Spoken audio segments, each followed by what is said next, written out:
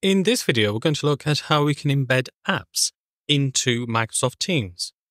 Now, there may be one bit of integration that you need to switch on, and you can see where it is.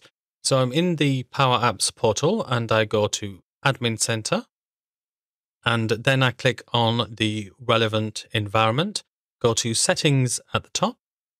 On the right-hand side, we go to Integration and Microsoft Teams integration. That's different from Teams integration settings. If you want model-driven apps to be embedded in Microsoft Teams, then you'll need to ensure that this is switched to on. Now, let's just have a look and see how to embed apps into Microsoft Teams. So click on Teams, and you can see my team channel is General. And we've got Posts, Files, and Wiki running across the top. We've also got a plus. So we can add tabs here, and I can add a Power Apps. So if I click on Power Apps, on the right-hand side, it says My Apps. And so I can click on, say, the Account Apps.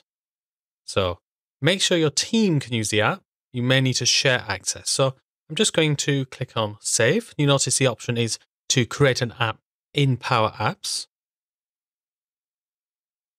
And then, after a few seconds, it loads up. And then we can view accounts and all the other functionality that we expect from the app. So that's adding a Canvas app, technically known as embedding, as a tab app. So it's up here in the tabs. Now, let's do the same thing with a model-driven app.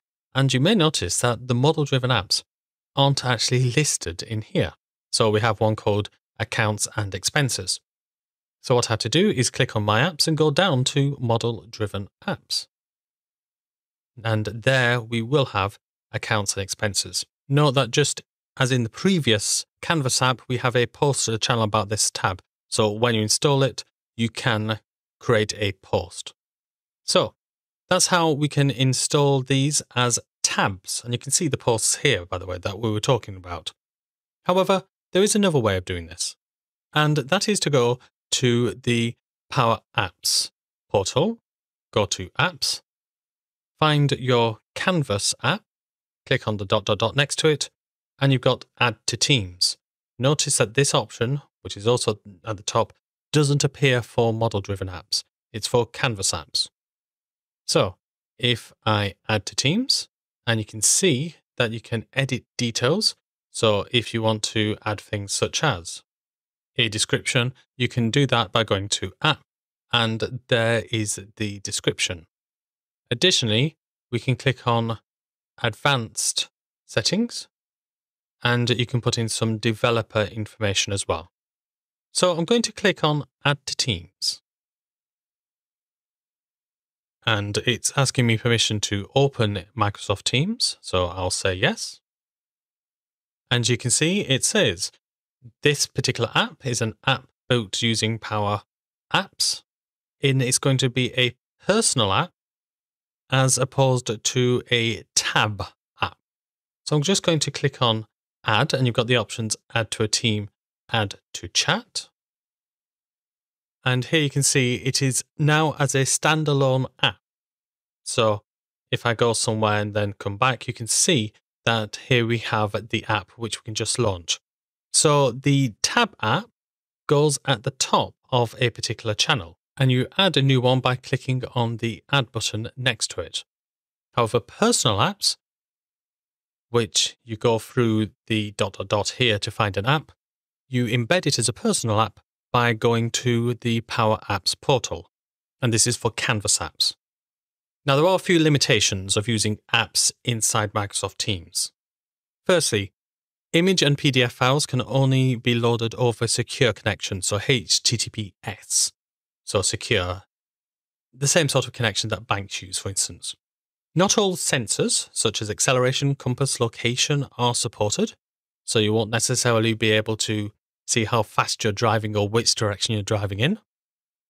There's a reduced list of audio formats that are supported: AAC, H.264, OGG, Vorbis, and WAV, the WAV format. Most notably absent from that list, MP3. There are a few things that can't be used in Teams: address input, map, mixed reality, and Power BI tile controls. And additionally, there are a few things that can't be used in Teams Mobile: the barcode control and the camera control, but you can use the add picture control instead. The microphone control will work in Microsoft Teams using the MP4 or AAC format with its own recording experience, and will be limited to a maximum of 10 minutes. So here are 2 ways that you can add your apps into Microsoft Teams. For both Canvas and model-driven apps, you can add it to a channel by clicking on the plus. You may need to enable the allow model-driven apps to be embedded within Microsoft Teams. For Canvas apps, you can have it as a standalone app by going to the Power Apps portal, going to the ... click on Add to Teams, and then Add to Teams. Well, I hope you enjoyed that video. If you did, then why not like it? Or why not subscribe and click that bell so you'll be notified of any new videos. I'm Philip Burton of idodata.com. Thanks for watching and keep learning.